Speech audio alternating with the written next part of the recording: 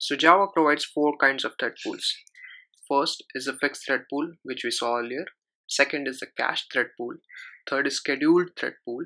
And fourth is single threaded executor.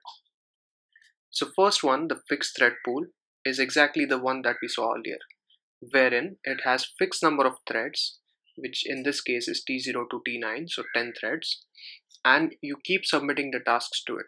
All the tasks that you submit are stored in a particular queue.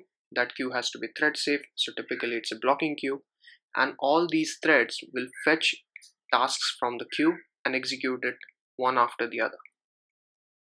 And the code for it is also what we saw earlier.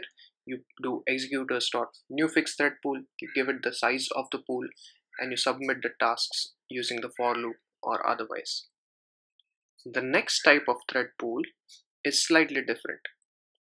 Here, you do not have a fixed number of threads, and you also do not have a queue which will hold the number of tasks that you submit.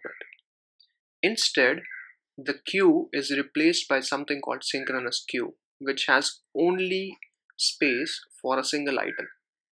So every time you submit a particular task, the pool will hold that task in this location, and it will search for any of the threads which are already created and which are free to operate or execute that task.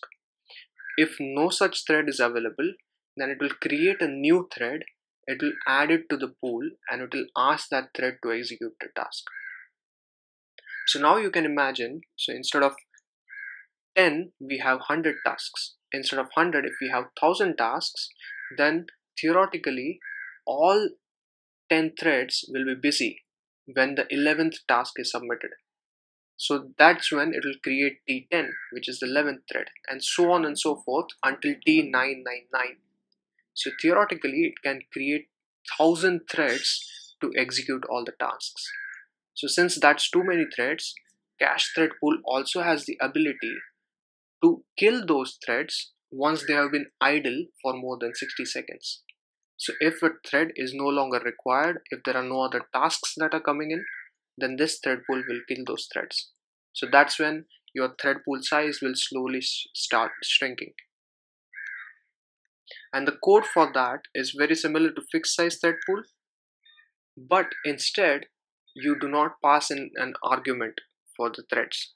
So the method call is executors.new cached thread pool, and it doesn't take any arguments because you are not in control of number of threads that it creates, and the task submission remains the same. The third kind of thread pool is called scheduled thread pool.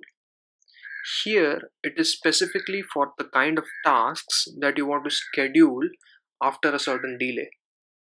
Okay, so let's say you want to perform some kind of checks, security checks, logging checks, or some kind of checks after every 10 seconds. You can use these calls of this service.schedule, and you can give it a delay of say 10 seconds.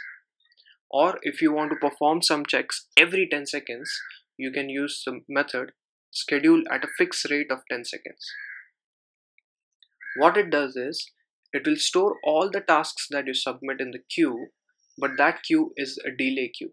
It's a special kind of queue wherein the tasks might not remain sequential.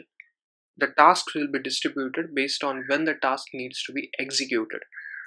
So if you submit two kind of tasks to this thread pool, one task should run after 10 seconds, other task should run after 10 minutes. Then the 10 seconds task will come at the front, and the 10 minutes one will be next to that. So there are three kinds of methods that you can trigger. You can have one-off task, which you can trigger after a certain delay, which is the first method. You can have a task which it can keep triggering after a certain time, say every 10 seconds. And you can also say run the tasks 10 seconds after the previous instance has run. So suppose your task itself takes 15 seconds. So you cannot say run my task at every 10 seconds. So here, when you say fixed delay, what it will do is, it will complete the task which takes 15 seconds, and after that, it will wait for 10 seconds and schedule the next instance of the task, right? And the code for that is you create a new scheduled thread pool. You have to give it some pool size. So here we've used 10, and you have one task which is one-off task to be run only once, but after a delay of 10 seconds. So you say service.schedule, pass in the task instance, and you say I want to run it after 10 seconds. The next method is for a task that you want to run after every 10 seconds. So here you can say schedule at a fixed rate, you pass in the task, and you say wait for 15 seconds before you start running this. So it will wait, first time it will wait for 15 seconds, it will trigger the task, and after that every 10 seconds it will run the task. The third is scheduled with a fixed delay, which again waits for 15 seconds. It will schedule a task, it will wait for that task to complete no matter how much amount it takes. After that task is complete, then it will wait for 10 seconds and again trigger the task. Again it will wait for the task to complete, and then it will wait 10 more seconds and then schedule the task, right? The fourth and the final type of executor is the single threaded executor. It is exactly the same as fixed thread pool executor, but in this case the size of the pool is only one. So you have only one thread which is fetching all the tasks from the blocking queue and running it. And in this case, if the task throws an exception and the thread is killed, like any other thread pool executor, it will recreate that thread, right? So every time, even if your thread is killed, the thread pool will ensure that it recreates a new thread and your tasks are not stopped. This particular type of thread pool is used when you want to ensure that task 1 is always run before task 2 and task 2 is always run before task 3.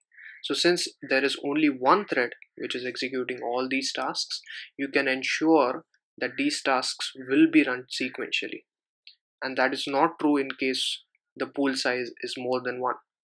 So in earlier cases, when we had the pool size of 10, there can be 10 threads, all 10 of them can be executing 10 tasks simultaneously.